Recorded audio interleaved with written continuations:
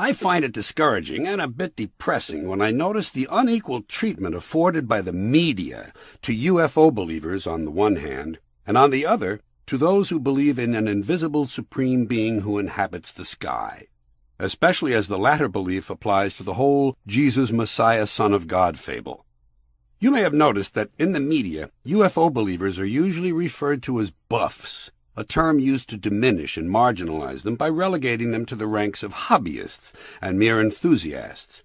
They're made to seem like kooks and quaint dingbats who have the nerve to believe that in an observable universe of trillions upon trillions of stars, and most likely many hundreds of billions of potentially inhabitable planets, some of those planets may have produced life forms capable of doing things that we can't do. What nerve! On the other hand, those who believe in an eternal, all-powerful being, a being who demands to be loved and adored unconditionally, and who punishes and rewards according to his whims, are thought to be worthy, upright, credible people. This, in spite of the large numbers of believers who are clearly close-minded fanatics. To my way of thinking, there is every bit as much evidence for the existence of UFOs as there is for the existence of God. Probably far more. At least in the case of UFOs, there have been countless taped and filmed, and, by the way, unexplained, sightings from all over the world, along with documented radar evidence seen by experienced military and civilian radar operators.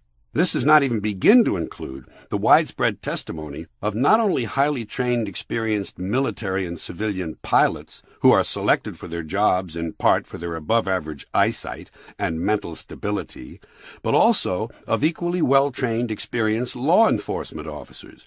Such pilots and law enforcement people are known to be serious, sober individuals who would have a lot to lose were they to be associated with anything resembling kooky, outlandish beliefs. Nonetheless, they have taken the risk of revealing their experiences because they are convinced they have seen something objectively real that they consider important. All of these accounts are ignored by the media. Granted, the world of UFO belief has its share of kooks and nuts and fringe people, but have you ever listened to some of these religious, true believers? Have you ever heard of any extreme, bizarre behavior and outlandish claims associated with religious zealots? Could any of them be considered kooks, nuts, or dingbats? A fair person would have to say yes. But the marginal people in these two groups don't matter in this argument. What matters is the prejudice and superstition built into the media coverage of the two sets of beliefs. One is treated reverently and accepted as received truth. The other is treated laughingly and dismissed out of hand.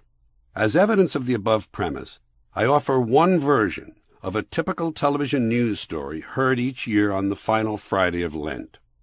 Today is Good Friday, observed by Christians worldwide as a day that commemorates the crucifixion of Jesus Christ, the Son of God, whose death redeemed the sins of mankind.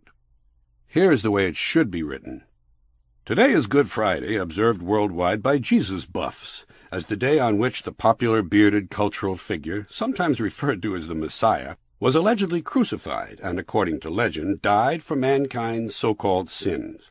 Today kicks off a holy weekend that culminates on Easter Sunday, when it is widely believed this dead Savior, who also, by the way, claimed to be the son of a sky-dwelling invisible being known as God, mysteriously rose from the dead.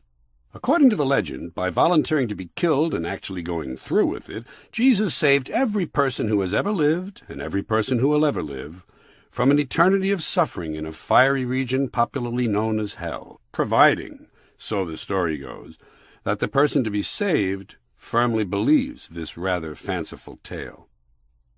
That would be an example of unbiased news reporting.